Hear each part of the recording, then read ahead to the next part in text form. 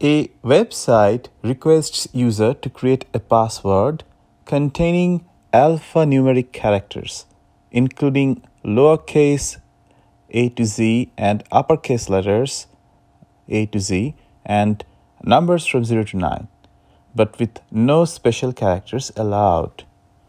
The password requires to be at least 5 characters, but no more than 8 characters long, and must contain at least one uppercase letter and at least one number from 0 to 9. Repetition of numbers and letters are allowed. How many different passwords can be created that satisfy these criteria?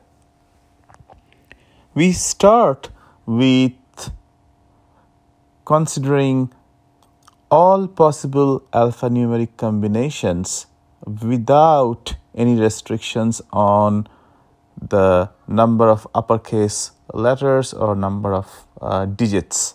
So this is kind of a all-inclusive, without restriction, alphanumeric combinations that we can have for a password. And for the character length, we start with 5 characters because the problem specifies that the minimum length of the password needs to be 5 characters. So we start with 5 characters, and later on we'll see how to tackle more characters, as long as we have a game plan of how to do this for 5-character password.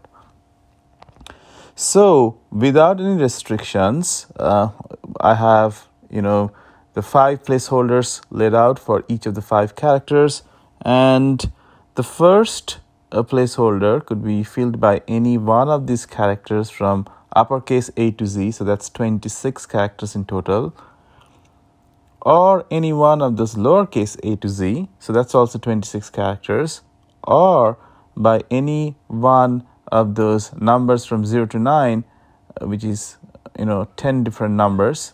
So if I add up all of these, we have 62 different ways. So 26 plus 26 plus 10, that makes 62. So we have 62 different ways of filling up the first placeholder. And for each of the 62 ways of filling up the first placeholder, the second placeholder can be also filled up in 62 ways, because we are allowing here for repetition of characters and numbers, right? So we could have the same number or same character occupying the first 2 places. So for each way of filling up the first placeholder, the second placeholder can be filled up also in 62 ways. So taken together, both of the first 2 placeholders can be filled up in a total of 62 multiplied by 62 ways. And the same logic would apply for the third placeholder and the fourth placeholder and the fifth placeholder. So we're considering no restrictions or no requirements of number of uppercase or number of digits. So without any restrictions, we have a total of 62 to the power 5 ways of selecting characters from these alphanumeric combinations for our password. And remember, this is only considering a password that's 5 characters long. So next we consider the cases where the password would be disallowed because it fails to meet one of those 2 criteria. So we start with this one first, where we have alphanumeric combinations for these 5 characters, but no uppercase letters allowed. So these combinations won't have a single uppercase letter, and so they're not admissible as a password. So I'm color coding the inadmissible cases in red here, just to make it easier to distinguish. So the first one for consideration is alphanumeric combinations for the 5 characters with no uppercase letter allowed. So once again, we have the 5 placeholders, but this time we are only considering characters from lowercase a to z and digits from 0 to 9, numbers from 0 to 9.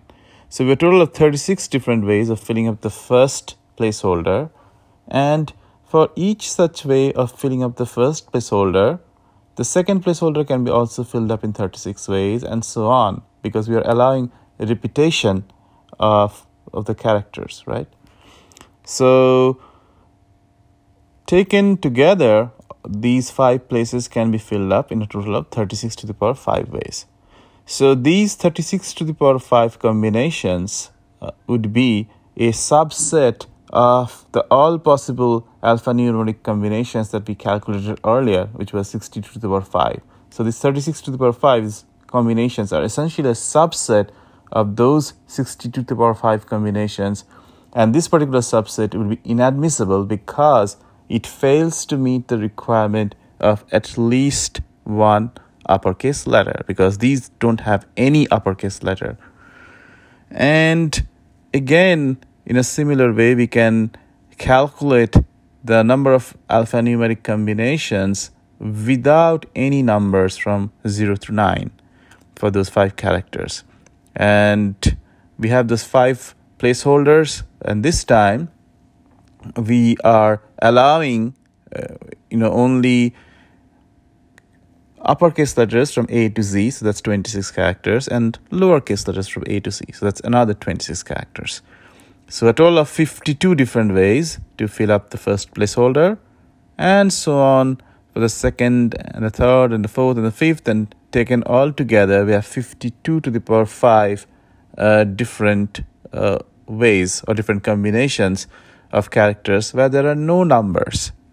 So we have the total number of alphanumeric combinations without any restrictions, and then we have the alphanumeric combinations which don't have an uppercase, so that's 36 to the power 5, and which don't have a number, which is 50 to the power 5. And remember, the requirement is at least one uppercase letter and at least one number. So we are, if we subtract the cases in red, the subsets in red, from the total number of alphanumeric combinations, this would give us the number of passwords that are allowed. So the number of allowed passwords, if we subtract, comes to 62 to the power 5 minus 52 to the power 5 minus 36 to the power 5. Now the question is this the right number of allowed passwords for 5 characters? So this is where the problem needs one level deeper thinking. So if you look at the number of inadmissible cases that we had, so no uppercase and no numbers. So there is actually some overlap in those two. And what's the overlap? Well, the overlap in those two cases are basically those character combinations where the 5 characters contain only lowercase a to z. And that's also a disallowed password. So those cases are also disallowed, right? Because they have only lowercase a to z, so no uppercase or no numbers. And that's okay, they're disallowed. But the fact is that they have been included twice. So in both of our considerations with no uppercase and no numbers, those cases have been included. So they have been included twice. So we now need to find out how many such cases are there when those 5 characters will contain only A to Z. So for each of those 5 placeholders, we have only 26 different ways of filling up. So small A to Z is 26 characters, right? So this is easy. So we have a total of 26 to the power 5 such cases. And these are inadmissible cases because they don't satisfy the requirement of at least one uppercase letter and at least one number. But the problem is when we subtract the total number of inadmissible cases, we have included these subset of 26 to the power 5 inadmissible cases twice. So that's why the one in green that we have right now is not the correct answer, because we need to correct for including those cases twice. So we need to add 26 to the power 5 back to these number of cases. And now we have the correct number of allowed passwords for 5 characters. So the problem doesn't still end here, because we still have to consider, the cases where the characters are more than or the password is more than 5 characters long. So the password could be 5 characters long, 6 characters long, 7 characters long, or 8 characters long. So it can't be no more than 8 characters according to the problem. So let's just make some room here, just clean up the space. So we carry over the result we had for 5 characters long, which is 62 to the power 5 minus 52 to the power 5 minus 36 to the power 5, and then we added back those 26 to the power 5 inadmissible cases, which we included twice when we subtracted. So that corrects the number of allowed passwords for 5 characters long. Now we can now generalize these, because even if the password is something else instead of 5, say n characters long, we could potentially apply the same method, the same principle, and we could essentially calculate it for n characters as 62 to the power n minus 52 to the power n minus 36 to the power n plus 26 to the power n. And then the number of allowed values of n according to the problem are 5, 6, 7, and 8. So if we consider each of those cases, we can find the number of allowed passwords for 5 characters, 6 characters, 7 characters, 8 characters, and then we find the total number of allowed passwords by summing those up. And when we sum them up, this is the result that we get. And I didn't calculate further because this is a very big number. It's very intense calculation, and I don't think you need to calculate this.